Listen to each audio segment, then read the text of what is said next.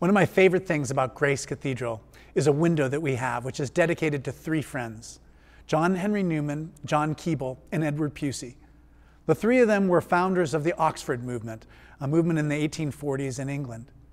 And what I love most about the window is that ultimately John Henry Newman left the church and went to a different denomination. So we have a window dedicated to somebody who quit because his contribution to the faith was so powerful. I've recently been reading a biography about John Keble, and he really was a man of his time. He inherited such a wonderful religious tradition, and he cared intensely about perpetuating that tradition.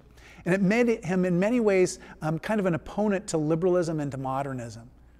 He didn't want to have people of different denominations and of belief and non-belief in Parliament because he felt that they were making decisions that would influence what the church did and how the church was. He didn't think people outside of the church should have that power. But despite the fact that he and I disagree on so much, I appreciate deeply their contribution to our understanding of holiness. They were people who put holiness at the very center of their life. They cared intensely about shaping their life into the image of Christ. And that example is very inspiring to me. The Oxford movement has had so many different effects. Stephen Neal wrote in his book Anglicanism about the way that they led to an increase in the frequency in which we receive Holy Communion. They made it so that we have more ornate ceremonial and ritual. They are people who revived the monastic orders in the Anglican Church. They're people who changed so much of what we experience every day. Even this Gothic cathedral is Gothic in part because of the way that they helped us to see our connection to the whole church, not just to the church as it was found in the 16th century. One of my favorite parts of the biography about John Keble is a letter that he wrote to John Henry Newman after John Henry Newman told him that he had decided to leave the church. It goes like this: "My dear Newman, you have been a kind and helpful friend to me in a way that scarce anyone else could have been. And you are so mixed up in my mind with old, dear, and sacred thoughts that I cannot bear to part with you. Yet I cannot go along with you. I must cling to the belief that we are not really parted.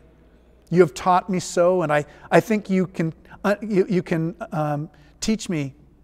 And having relieved my mind with this little word, I will only say, God bless and reward you 1,000-fold, all your help in every way to me and to many others. May you have peace where you are gone, and help us in some way to get peace.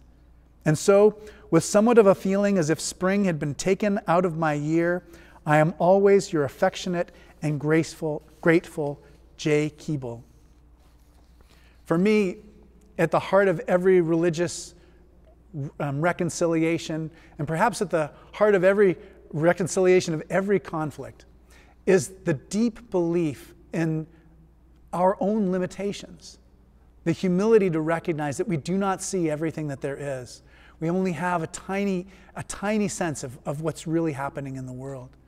And this humility is essential to resolving any conflict.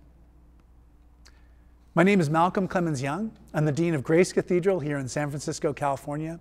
Thanks for watching More Good News.